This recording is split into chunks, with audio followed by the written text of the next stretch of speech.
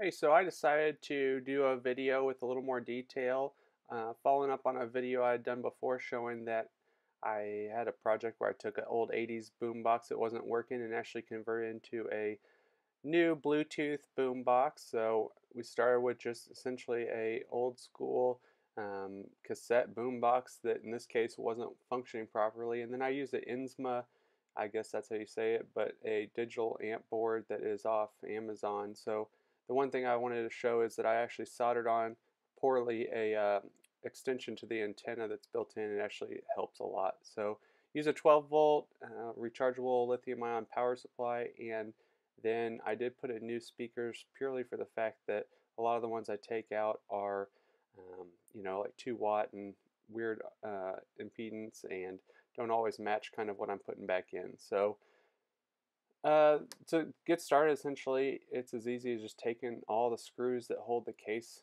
together apart, pulling out anything that is able to come out, and trying to salvage then all the screws and knobs so that when we put it back together, once we take all the components out of it and then put the Bluetooth kind of components inside, that it looks the same. So there's a lot of components in there that I just take out and save just for purely the fact that maybe someday I can use something off of them. So make sure that anything that has knobs on it, like the cassette player has um, the playback buttons on it, kind of affixed to it, that you keep everything so that you can come back and get those buttons off. Because the goal is to basically make the stereo boombox look the exact same as it did before. So a lot of the wires have to be cut, and then there's some screws usually that hold the kind of circuit boards or whatever they are inside. And yeah, pretty easy though. Once you get all the screws out, usually everything kind of falls out. And then I usually also do replace the speakers again, just because a lot of times the speakers are deteriorated.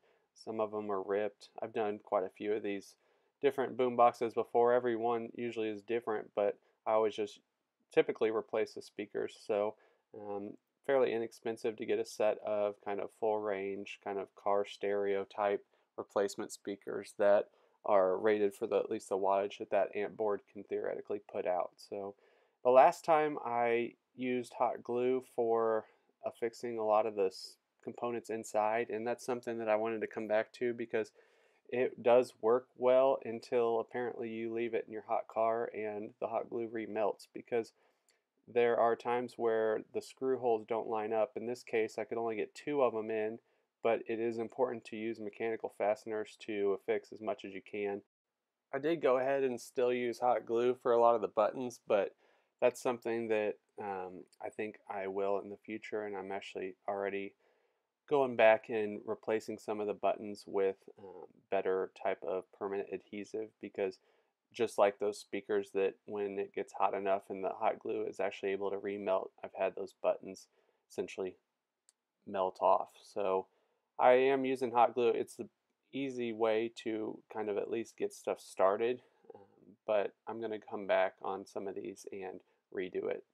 Now, I mentioned earlier that you need to save the components that have any buttons affixed. Sometimes these can be a pain in the butt, but they are able to come off the cassette player and then re-glue those back together so that they essentially take on the same shape and appearance that they had when they were hooked up originally. So we glue those together, and then it is a little bit tricky. I use a lot of times tape to at least hold stuff in temporarily, and then more hot glue, but to hold essentially those buttons where they were. And once those are kind of affixed, I try and keep the tape deck door from opening with some more hot glue. Again, going back, next time I do one of these, I'm going to use more of a permanent adhesive, like a clear adhesive that I actually do use on this amp board to secure it so that it doesn't, again, melt and kind of fall off from where I place it. So I use just a clear adhesive on this case. I think you could probably use a range of things. The reality is it just has to be able to keep pretty lightweight components from moving. So, and then once the board's down, it's just a matter of hooking up the speakers to this little amp board. The wiring diagram, just in case you don't have it in front of you and you're doing one of these, is positive on each of the outside posts for those. So they go in pairs, but the positives on the outside, I just try and glue down a little bit of the wire so it's not floating around too much in there, and then try and affix that little additional antenna I put on the Bluetooth. A lot of times when I do put the case back on, it won't go on flush because the speakers that I put in are bigger than the ones I take out. And that is something that is common on every one I've done. Essentially what I do is mark wherever the case is hitting the speakers or whatever other components, and then just use my little oscillating tool to cut out. Sometimes it's cutting out the screw post, sometimes just part of the plastic battery case, like in this case. So once you cut that out, you can figure out how to make it go on flush. Now just the battery is wired to the board, and I'm going to show you something else I did after the fact on this one. This is actually a photo of a modification I made to this boombox after I filmed this video.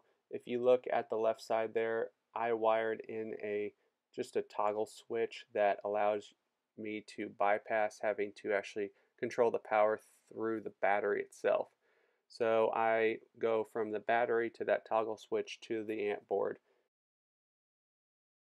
Alright, now that it's all complete, I can show you that basically turn on the power button that I put on the side. It will turn the Bluetooth amp board on, and if you've already connected once, it will automatically connect.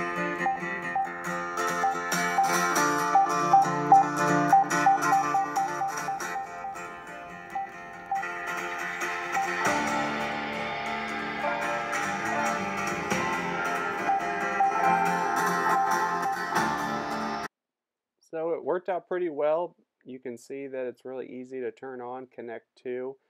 When you're done, instead of having to do anything in the back, you can just flip the switch on the side. So there it is. Hope you enjoyed the project.